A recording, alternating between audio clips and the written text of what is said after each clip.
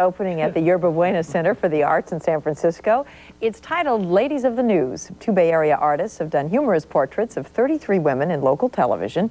As Ann Fraser shows you, what makes it most interesting is the medium he uses: silkscreen, beans, yarn, and noodles. Right. Bay Area artists Jim Winters and Jason Mecier have just completed an homage to Ladies of the News in the Bay Area. Their mission statement was the women had to be credible and trustworthy, and even though she appears on television, she must remain one of us.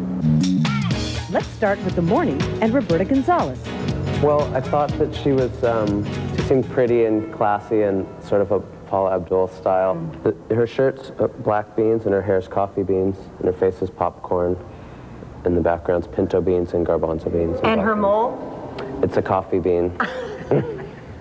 Recognize this morning newswoman? She covers the hard news. I was just thinking about the idea of the gore factor in the news. Like reporter Cheryl Hurd, our night reporter Thuy Vu is also immortalized on silkscreen.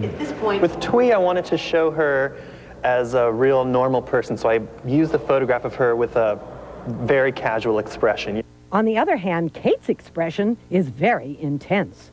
Basically, for me, she's talking about crime, so she hates crime. The two artists taped the news for weeks, making freeze frames of the various on-camera personalities. Then, using silkscreen and beans and yarn and macaroni, they began to craft their art. So let's see how good you are at recognizing some others in the exhibit. Take a look. And what do the artists hope people will get out of this exhibit? Get a better look at people who they've seen on TV a lot and have a certain amount of notoriety, but are pretty much overlooked because the material that they bring to the TV is more important than they are. So we just sort of wanted to turn the spotlight on them and draw attention to them. If you happen to be one of the ladies of the news depicted in this exhibit, one of the things you have to have is a good sense of humor. In San Francisco, that lady, Channel 5, Eyewitness News. Okay, if you'd like to see the complete Ladies of the News exhibit, it'll be at San Francisco's Yerba Buena Center for the Arts from September the 20th through November the 30th. Admission is $5 for adults, $3 for students and seniors. Kids under 16, or 16 and under rather, are free. For more information, you can call the number on your screen.